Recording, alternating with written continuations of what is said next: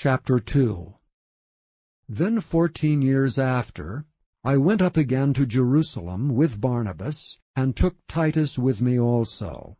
And I went up by revelation, and communicated unto them that gospel which I preach among the Gentiles, but privately to them which were of reputation, lest by any means I should run, or had run in vain.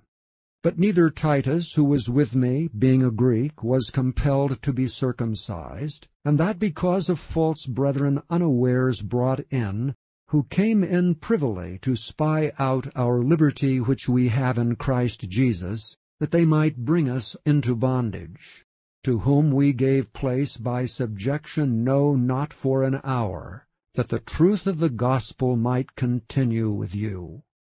But of these who seemed to be somewhat, whatsoever they were, it maketh no matter to me, God accepteth no man's person. For they who seemed to be somewhat, in conference added nothing to me.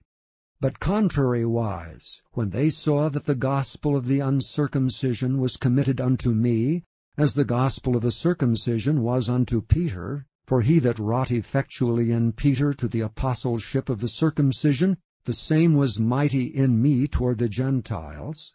And when James, Cephas, and John, who seemed to be pillars, perceived the grace that was given unto me, they gave to me and Barnabas the right hands of fellowship, that we should go unto the heathen, and they unto the circumcision.